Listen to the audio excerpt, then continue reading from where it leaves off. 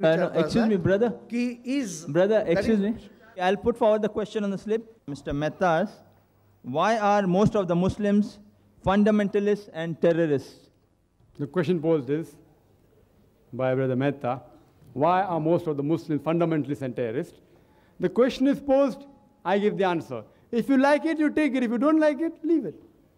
Quran says in Surah Baqarah chapter 2, verse number 256, La ikraha fid deen. There is no compulsion in religion. Truth stands out clear from error. I present the truth to you. If you like it, you take it. If you don't like it, you reject it. No problem. There is no compulsion in religion. La ikraha fid deen. Surah Baqarah chapter 2, verse 256. Brother Mehta has asked a question that why are most of the Muslims fundamentalists? Why are they terrorists? What is the meaning of the word fundamentalist? Fundamentalist is a person who follows the fundamentals. For example, a person, to be a good mathematician, he should know, he should follow and practice the fundamentals of maths. He should be a fundamentalist in the field of maths to be a good mathematician. For a person to be a good scientist, he should know, he should follow and practice the fundamentals of science. He should be a fundamentalist in the field of science to be a good scientist.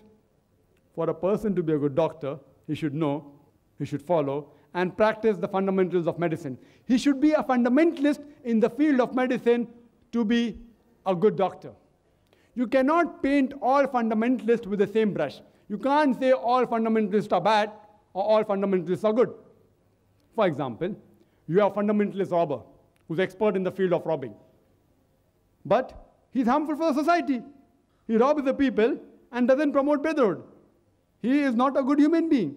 On the other hand, you have a fundamentalist doctor who follows and practices the fundamentals of medicine, and he cures the sickness of human beings. He is a good person. He helps the human being. So you can't paint all fundamentalists with the same brush. Regarding Muslims, the fundamentalists, I am proud to be a fundamentalist Muslim because I know, I follow, and alhamdulillah strive to practice the fundamentals of Islam. I'm proud to be a fundamentalist Muslim, and every Muslim, to be a good Muslim, should be a fundamentalist Muslim. Otherwise, he can't be a good Muslim. Every Hindu, to be a good Hindu, he should be a fundamentalist Hindu. Otherwise, he not be a good Hindu. Every Christian, to be a good Christian, he should be a fundamentalist Christian. Otherwise, he won't be a good Christian. Regarding is a fundamentalist Muslim good or bad? That's the question. Alhamdulillah, the fundamentals of Islam, there is not a single fundamental of Islam which is against humanity. So far, many of the brothers pose certain questions because of the misconception. Because of the misconception, you may think that this teaching of Islam is wrong. Like brother said, having cow is wrong, and I gave the answer. Brother said about certain things, and I gave the answer.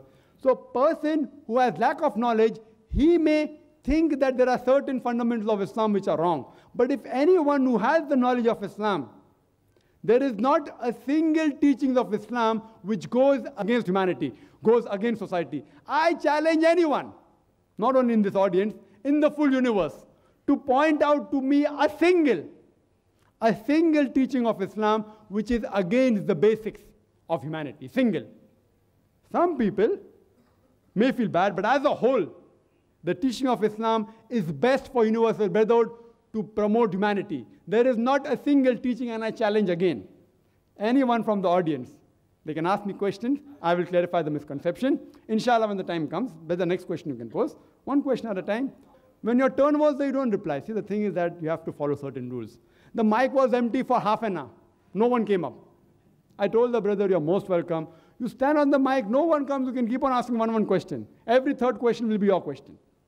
No problem. You can ask as much as the time the auditorium has been had for. There's no problem.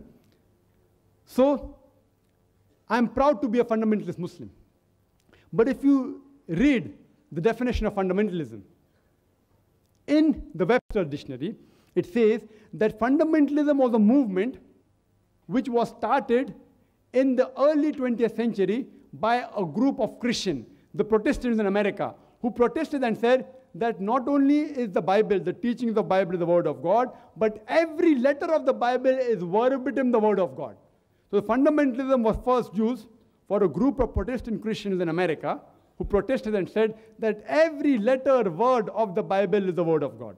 If any human being who can prove that every word of the Bible is the word of God, then the movement is good. But if someone can prove that every word of the Bible is not the word of God, then the movement is not a good movement. But if you read the Oxford Dictionary, what is the meaning of the word fundamentalism?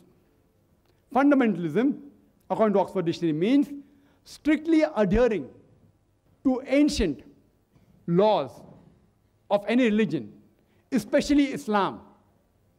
In Oxford Dictionary, they write especially Islam. The word especially Islam is there in the latest edition of Oxford Dictionary. That means fundamentalist, immediately think of a Muslim. Why? The media is bombarding people that, that these Muslims, they are fundamentalists, they are terrorists. The moment you think about a fundamentalist, immediately people start thinking of a Muslim, start thinking of the word terrorist. And if you analyze, many a times, two different labels are given to the same person for his same activity. For example, there were many Indians who fought for the freedom of India. When the Britishers ruled India, there were many Indians who fought for the freedom of India. The Britishers called them as terrorists. These people are terrorists. But we Indians, we call these freedom fighters as patriots. Right or wrong? Patriots. They fought for the freedom of the country. Same people, same activity, two different labels. The Britishers called them as terrorists. The Indian citizens called them as patriots, freedom fighters.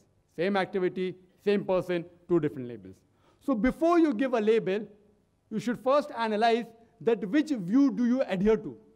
If you agree with the British view, that the British government had a right to rule over India, then you would call these people as terrorists. But if you agree with the Indian citizens that the Britishers, they came to do business and they started ruling us unlawfully, then you'll call these people as freedom fighters. So before you give any label to any particular person, you should analyze which view do you have. Same people can be given two different views by different people. In this context, I would say every Muslim should be a fundamentalist where Islam is concerned, because every teaching of Islam promotes human values and humanity and universal brotherhood. Hope that answers the question.